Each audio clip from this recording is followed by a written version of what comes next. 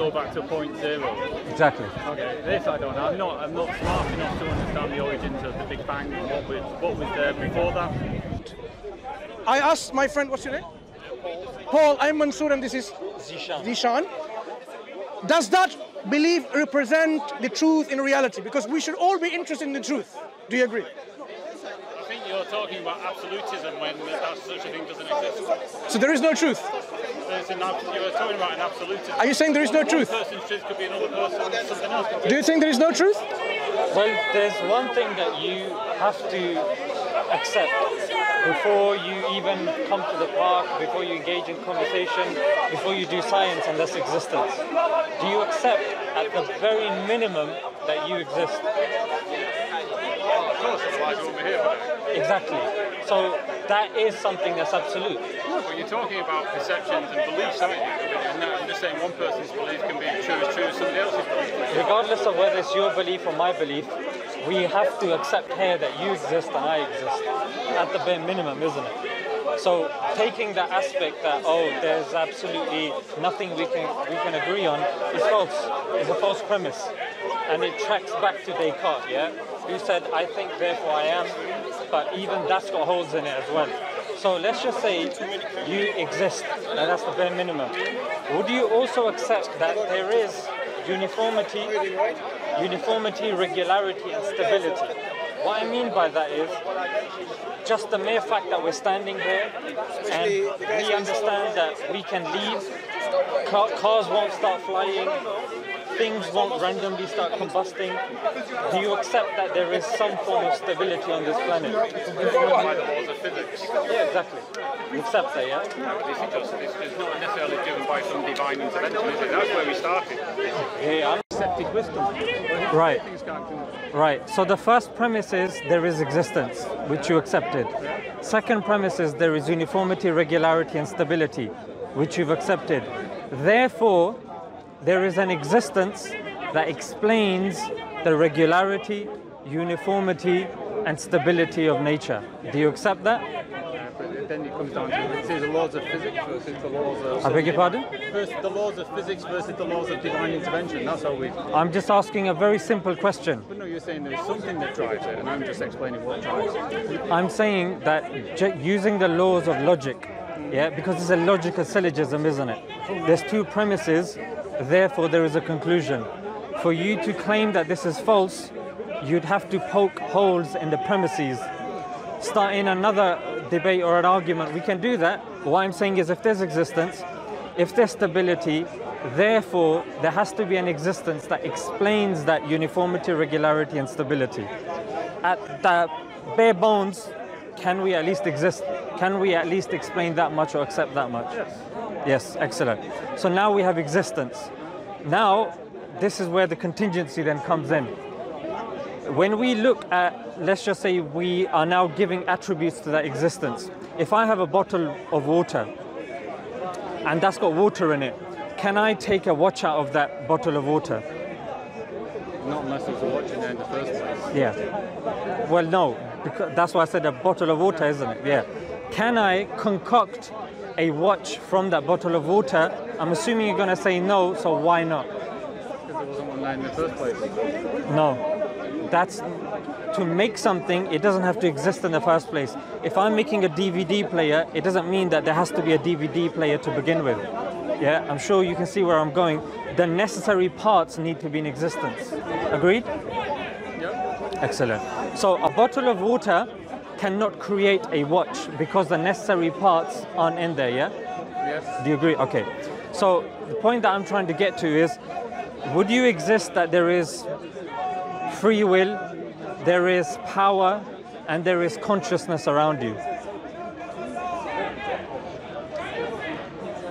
Okay, well they're all different things, they're not to do with the laws of physics. Free will and consciousness is not to do with physics. So. Do you believe that you're conscious? So yes. Yes. Okay. There's no scientific underpinning to it. Yeah, no problem. That's fine. But you believe that you're conscious. Okay. Do you believe that there is power? Define power. Just me pushing you, or the ability of force equals ma. Okay, so like in Newtonian physics kind of power. You can take it however you want, yeah. So if there is power here, surely the existence has to have power as well, has to have consciousness as well. Agreed? Okay, well the power itself won't have consciousness, only living things have consciousness. Only living things have power. Have consciousness. Have consciousness. What makes you say that? Because consciousness is to do with the mind and your sense of your presence in the universe. And your consciousness in a rock of stone. Really? Nope. What's your evidence for that? Don't need to be evidence. It has to be evidence the other way, doesn't it? Not necessarily, because science is going. I'd say it's my belief. Yeah, there you go. Huh? Okay, no problem. But the point that I'm trying to say, sorry, what's your name? What's your name? Paul. Paul.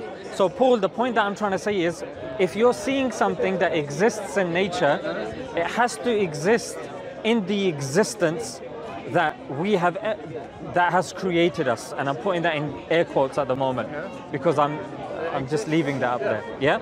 So it's the example of the bottle and the watch that I said. That if we accept that there's consciousness, there's power, there's will to some degree, then we have to accept that the existence also has that as well. Would you also accept that that existence has to be pre-eternal? Pre-eternal as in didn't come into existence, was always there? No. You wouldn't accept that? Okay. Would you? Okay. Let's take a step back then. If we take the argument from dependent, accept that everything that's around us in our understanding is dependent. It's dependent on something else. Like you're dependent on something else, the grass is dependent on something else, concrete is dependent on something else. Life exists only because it depends upon other things, whether it's oxygen or food or water. Yes. Excellent, Paul. So, would you also accept that we cannot have an infinite regress of dependent things? Otherwise, at what point I'm not smart enough to understand the origins of the Big Bang and what was there before that. Singularity of boom and mass was created. Right. What I'm saying is not to do with causality. It transcends causality. So what I'm saying is, logically speaking, let me give you an analogy, Paul. Yeah. That if I am going to, I don't know, throw my watch at somebody. I don't know why I would do that, but let's just say I'm going to do that. I have to ask Mansur's permission. Mansur asks this brother's permission, and we keep going ad infinitum. Would I ever get to throw this watch? If there were infinite people whose permission is needed. No, yeah. But there's only 7 billion, so it's probably no. Yeah, it's a thought experiment. Yeah, because infinity never ends, does it? Exactly. Yeah. So can you see the correlation that I'm making, that we cannot have an infinite regress of dependent things, otherwise we wouldn't be here to begin with. There has to be an end, which philosophically we define as the necessary being for us to be here. Does that make sense? Okay, you call it necessary being, yes. Some would call it a singularity. Not necessarily, because the singularity also has a beginning. Now this is the big question, isn't it? This is what physicists debate. But whatever that thing is will not be dependent, has to be independent. Time and space are not linear, are they? But Paul, do you at least agree that because we have a series of dependent things, at the end, to solve this conundrum, this problem, there has to be eventually a thing or an entity or an agency that is independent. Well, it could have just been a singularity for eternity. Whether you call it singularity or whatever, it has to be independent. Independent of what? Of anything and everything. Okay, let me define something that's independent. It doesn't have a beginning. It's not composed of parts, and it can't be any other way. That's a philosophical definition of something that's independent. So, and something that's dependent is the opposite of that. No, I understand your argument that at some point there had to be something to start all this off, even if it was nothing, and then that had to come into creation by something. I understand that. Yeah. Why? Then it comes down to belief, doesn't it? In terms of whether you think that was some eternal entity of. We're not going to that yet, Paul. No, but that's ultimately the starting point, isn't it? There has to be something that created all this. Where did that thing come from? But even no, but you circumvented what we've actually progressed towards, which is that to say that where did that thing come from, is by definition false. Because if you're saying where did that thing come from, then that thing itself is dependent. And we've already agreed that you can't have an infinite regress of dependent things. So there has to be an end to that chain, which philosophically is defined as necessary being. Aristotle might call it the first cause. Whatever you want to call it, there has to be an end, or the beginning. So when you say singularity, sorry, we've got two young boys. No problem. I think this is all about giving them an education in free speech and how different debates are. No, great. definitely. In Singapore, we don't get much chance to see. Excellent. So No, thank you. Thank you for your time, Paul. Thank you for your time. Think about your dependency. Yeah, definitely. Check it out. This is not just coming from a philosophical argument. We are Muslims, so Islam has, encouraged us to think and ponder that way, so that we have a belief which is firmly grounded out of conviction of informed choice, rather than simply believe by blind faith. Yeah. So we would encourage you to read the Quran, which we believe is the divine guidance from our Creator, that necessary being, and that will tell us how to live our life and why we are here created, and what's going to happen to us after we die, because it's not a cycle of life and death. This is one life, one death, and the consequence. So please read the Quran and think about what we said. Okay, thank you. Thank you, Paul. Thank you for your time. Thank you. Mansur, how did that go? Very polite, gentle, reasonable individual who came to have a discussion with us. You don't see that in Speaker's Corner here, unless you can walk around and see people with T-shirts inciting offense. Yeah. That's how the difference between genuine, sincere, reasonable individual from vile, filthy individual with a mentality which is really rotten, right? So I think the discussion could have been much more progressed if we had the time, but they are a visitor, they have to go. Yes. So we wish that somehow they would come across, because we haven't given them in fact, if one of you can go and tell them which channels to watch, for example, they can watch this and reflect further, they're still here, so that they can think and ponder later in terms of what exactly the next step is. Because he was agreeing to, but how do you make that progression to the next step of accepting that, yes, now having understood and accepted that there is a necessary being who has created us for a purpose, must be wise in its purpose. So what is that purpose? How are we going to know this? So this should have been the next step of discussion, and we hope that individuals like this gentleman, or people like this gentleman, if you're on the same boat and you feel that, you agree so far that there is this element of a superpower, that's what you call yourself, a prime mover, a first cause, yes, a necessary being, an independent being who has no beginning, then ask yourself, you are created by that necessary being. Why? And how are you going to find out? Do you expect that this necessary being is going to come down to you in your own home and tell you, I created you for like this? Or somehow from the sky shout at you saying, hey Alex, if that is your name, I created you for this reason. Look how big this cosmos is. People don't appreciate it. They want God, the creator, come down to their level and personally tell them, friend, this is the reason I created you. But think about how insignificant we are demanding this kind of expectation. How insignificant and small am I and you compared to this earth? Not even a speck on this earth, right? How small is this earth in our solar system? Like a speck. How small is our solar system in the Milky Way galaxy? It's like a speck. How small and insignificant is our Milky Way galaxy in the constellations of the universe? Nothing, speck.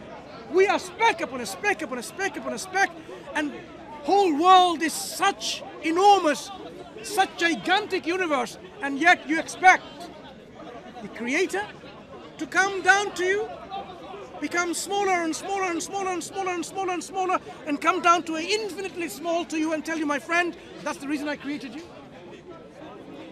You have the wrong expectation. That is why this has not been the way the Creator communicates with us. To understand the reason of our creation. The Creator chooses from among us prophets and messengers, warners, guides, who are given proof and evidence so that people can believe in them. And the final of them was Prophet Muhammad sallallahu alaihi wasallam. Now, what evidences that he brought is another question altogether. But you need to make your own journey to find what that is. We can share with you like we have been doing in our channels. What's your channel's name? Smile to Jannah. Smile to Jannah. And what's your channel's name? Dawah Wise. Come on. But do watch other channels in which people are uploading the videos, the contents from Speaker's Corner. Yes. What we are saying is we have done this work for years and years. We are uploading contents in which we are having this discussion. We are engaging with these criticisms to help you to explore and to go through this journey of self-exploration and self-discovery. And finally, you will realize that the only ideology, the only religion, the only message that makes sense is Islam. Am I saying other than what is truly observed? What is observable truly? What is something that can be verifiable and verified? That Islam is the only belief system that people can have certainty of and have the certain consequences of in the hereafter if you believe in it. Salvation, in success, in joy, in tranquility, in happiness. And if you don't, for your own detriment, if you decide to go against this by your own choice, then what lies ahead? It will be failure, it will be suffering, it will be misery, it will be torture, it will be pain, it will be burning in hellfire. Do we want anyone to go to hellfire? Would you even want your enemy to go to hellfire? You might want them to be punished in this life for what they have done. Yeah. But you don't want them to go to hellfire. It's not a joke, people. Hellfire is a place where you don't want anyone to go, even your enemies. Because that is a place where it is not a joyous place. It is a punishment from God for your arrogance and stubbornness. We don't want anyone to go there. And that is the very purpose why we come to here, Speaker's Corner, in our channels and Smile to Jannah, that, from our own, platform that you upload your videos and so on. We are taking our time and effort to share with you that you need to wake up to the reality. Enough of zombie scrolling. Enough of the fear of missing out, the mofo.